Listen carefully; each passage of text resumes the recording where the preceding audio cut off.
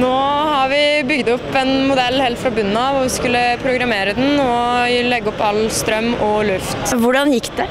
Det er et veldig godt ord er jo rett til helvete, for å si det sånn. Da.